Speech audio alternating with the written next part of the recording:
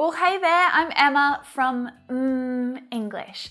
Today I've got 12 advanced phrasal verbs for you, essential ones to learn because they're used every day to talk about communicating with people. Now, there are lots of different phrasal verbs in English to help us talk about talking to people.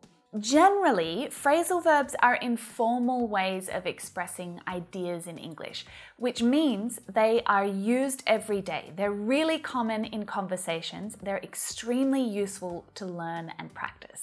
I think you know that a phrasal verb is just a regular verb with one or two particles that follow. Particle? Huh? Don't let that confuse you. A particle is either a preposition or an adverb, right? Put down, put away, put together, put up with. These are all examples of phrasal verbs, and they all have a meaning that is different from the verb put, right? They have their own meaning. So they need to be learned and practiced together, just like any other verb. And that's exactly what we're going to do in today's lesson. You might want to grab a notebook to take a few notes down. I've got some important things to share with you. And I've also got 3 ways to help you practice these phrasal verbs, any phrasal verbs, and I'm going to share them at the end of this lesson. Before we dive in, make sure you hit that subscribe button and turn on notifications. You don't want to miss any more of my lessons, right? Let's go.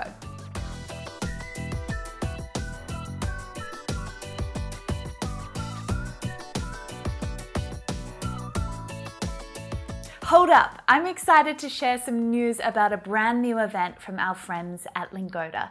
It's the Lingoda Teen Challenge and it runs for 7 weeks. Just as it sounds, the Lingoda Teen Challenge is all about creating a team and helping each other to cross the finish line together. I love this idea. Now, although it's called a team challenge, you can still sign up and complete it as an individual as well, which is really exciting because there are some cool prizes on offer for teams and for individuals who complete the challenge. And they include hundreds of group classes, private lessons, and a grand prize of a trip to visit one of 4 European capital cities for you and your whole team. And guess what? If you put together the team and you use this key when you sign up, Lingoda will give you 10 euros cash back for every team member that you recruit to your team, just as a reward for being the captain. I also think it's really cool that by participating in the challenge, not only are you helping yourself and your team, but you also can help others as well. Because for every team that completes the challenge, Lingoda are going to donate language classes to those who need them through the Language Scholarship Program. This is a special initiative by Lingoda to help those who've been badly affected by COVID-19, to help them to improve their career opportunities by learning another language. Let me tell you how you and your team can earn hours to give to the scholarship program. And it depends on which challenge you sign up for. First, there's the challenge, which is 3 classes a week for 7 weeks. If you complete all 21 classes, Lingoda will donate 4 hours for each team member to the scholarship program. Or you could do the super challenge, which is 5 classes a week for 7 weeks. If you complete all 35 classes, Lingoda will donate 7 hours of time for each team member to the scholarship program.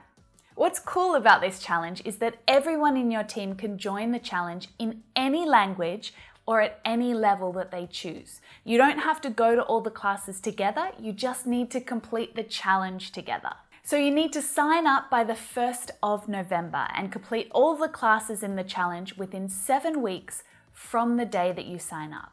As you know, Lingoda classes are available in English, Business English, German, French, and Spanish 24 hours a day, 7 days a week, with friendly and professional native teachers. Staying focused and motivated with English is so much easier with mates, right? So if you're the kind of person who loves encouraging friends and you love the idea that the effort that you put in now helps yourself, but it helps others too, then grab some mates and get involved. I'll put the link with all the details and the rules in the description down below. Make sure you read the rules before you sign up.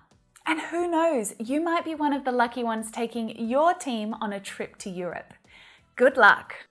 Tricky little things, phrasal verbs, aren't they? You've got to learn the meaning, and yeah, there are multiple meanings for some phrasal verbs, but you also need to keep a few other things in mind relating to the structure of your sentence and how to use each phrasal verb correctly. And that means knowing if the phrasal verb is transitive or intransitive, separable or inseparable. Now, if you're scratching your head and you're wondering, what on earth? I talk about all of this in that lesson up there. Don't worry about it right now. I'm going to link to it at the end of this video so that you can watch it next. But I've also added some notes about these things in the description down below if you want to check it out and just to get your head around it. But I am going to include these symbols throughout the lesson so that you can pay attention to how you need to use these phrasal verbs to use them correctly. Now, there are some really common phrasal verbs to do with speaking and conversations in English. Ones like catch up, hang out, all of these phrasal verbs. I'm just going to skip over them because, for one, I've been over them in lessons before, and if you want to watch those lessons, I've linked to them down in the description below. These are more advanced, more challenging phrasal verbs to practice today. Bring up. Now, we use this phrasal verb in multiple ways, but when we want to start discussing something, we use it. There's something I want to bring up. So it's a really great way to introduce a new topic, and it's usually about something that's serious or important. You know, you need some time or some space to talk about it. It's usually used when you're in a professional context or you want to talk about something seriously. Let's bring this up at our next team meeting. Now, we can easily replace this phrasal verb with the verb raise, right? It's a more formal synonym. So in even more formal situations, you could use raise, to get across. Now, this phrasal verb is often used with the verb try to show that you're attempting to communicate a message, when you want someone to understand something. Do you sometimes have trouble getting your meaning across in English? Here's a cool tip. There are several nouns that are often used with get across. And so learning them together is going to help you to sound more natural and more accurate as you use this phrasal verb. So we use get across with facts, feelings, ideas, a message, meaning, a point, or a point of view. All of these things are used with get across. Am I getting the message across clearly? I'm trying to get my point across, but Paul keeps butting in. I'm going to get to that phrasal verb soon. Let on. This phrasal verb is used when you're talking about something that is meant to be a secret. So it's actually often used in negative sentence structures, like this one. Don't let on that you know the news. I haven't mentioned it to Jess yet. But it's not always negative. I don't think I trust him. I think he knows more than he lets on. Have you ever jumped in on a conversation? This is a great phrasal verb for interrupting. It's very informal. Do you mind if I jump in here? I've got something to share. I want to say it. We don't literally mean jump in. Jump in is just an informal synonym of interrupt. Do you mind if I interrupt? Do you mind if I jump in? They're the same thing. The phrasal verb is just more casual, more informal. Now, butt in is also used for interrupting, but very informal and perhaps a little rude when you're using that to describe what someone else did. It suggests that that person who's doing the action, they didn't really care about the other people in the conversation or what they've been talking about. They just interrupted and it was quite rude. They butted in. And it's often Hey, did you do the thing I told you to do the other day? Because I need you to do it. Anyway, to butt in means to join a conversation or an activity without being asked to or invited to. I was speaking with Sue after she lost her job, and then Jim butts in and starts talking about his new promotion. So it's quite a selfish action, right? Butt in. To blurt out. This is quite a fun one. To blurt something out. Blurt. To blurt out something means to say something without thinking about the effect it will have, and it's usually because you're nervous or you're excited. Imagine that a friend told you that she was pregnant, but she specifically said, "Don't mention it to anyone yet because I haven't told anyone else." But then later in the day you saw another friend, someone you hadn't seen in quite a while, and you were giving them all the updates about life and work, and then you say, "Oh, guess what? Melanie's pregnant." Oh, it just slipped out of your mouth before you even thought about it. That is blurting it out. Then you'd have to call her up and you'd have to say, "I'm so sorry, I just blurted it out, I didn't think." Oh, to dry up. This is when you stop talking because you haven't got anything else to say or you don't know what to say. And this is something that you definitely don't want to happen in a conversation, right? When everyone runs out of things to say, then you got to kind of politely just make an excuse and leave.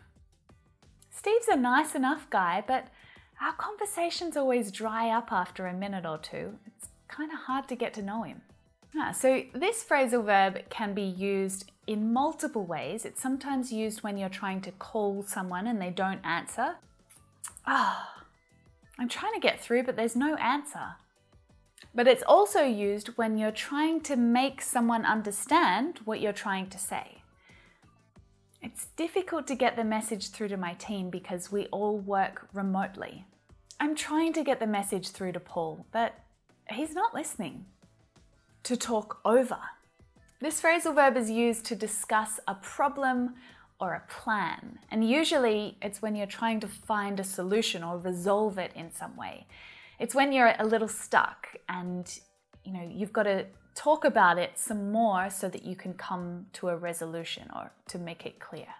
And when you use it, you'll always need to use an object as well, all right? You'll need to talk over an issue, a plan, something, it or this, whatever, okay? It's something that has to be talked over. I know you're upset. Let's talk it over tonight when you get home. We need to talk over what happened this morning. Sometimes you might even hear people using talk over in the context of speaking over the top of someone else, usually as a way to interrupt. They might say, "I don't mean to talk over you, but we've already decided what to do." So in this context, it's always followed by a person, followed by the person who's being interrupted. To talk around. So when you want to talk someone around, you want to convince them or you want to persuade them to agree with you, right? So it kind of suggests that the person didn't agree with you to start with, and you're trying to convince them that your idea is the right one, is the best one. I didn't want to go, but he succeeded in talking me round. To shut down. You might know this phrasal verb already because it has a common meaning to close something, usually permanently, like it might be a restaurant that gets shut down. But we also use it, to talk about a computer when it stops working. We shut down the computer. But it is also informally used during conversations when you get rejected, especially if your hopes are up. It was kind of awkward. She just shut him down mid-sentence. So she just stopped him in the middle of his sentence and told him that his idea was no good or that he's wrong. She interrupted in a rude way and shut his idea down. So it's definitely a negative thing to do or to experience yourself, right? My boss didn't like the suggestion. He shut me down straight away. Now, it would be much better if your boss backed you up, right? Which means to give support by telling other people that they agree with something that you said or something that you did. Thanks for backing me up during the meeting. I hope my colleagues back me up because otherwise my boss won't believe me. Who would have thought that there were so many phrasal verbs to talk about communicating with someone in English? I mean, there are several more, ones that I didn't even get to in this lesson. I wonder if you can think of any of them. Can you think of any of the phrasal verbs to do with communicating, speaking and conversations, Are there any that I missed? If you can think of some, add them down in the comments below. So I said at the start of this video that I've got 3 tips, 3 ways to practice using phrasal verbs. Now, the first is to hit that pause button and write some sentences down in the comments below this video so that I can come down and check your sentences, give some feedback, make sure that you're using them correctly. While they're fresh in your mind, make sure you're using the ones that you're feeling a little unsure about, all right? Test out your skills and get some feedback. Another option is to make some flashcards to practice with. So all of the phrasal verbs that we went through, write them down on one side and then write the definition on the other. Practice and test yourself to try and remember the meaning of these phrasal verbs.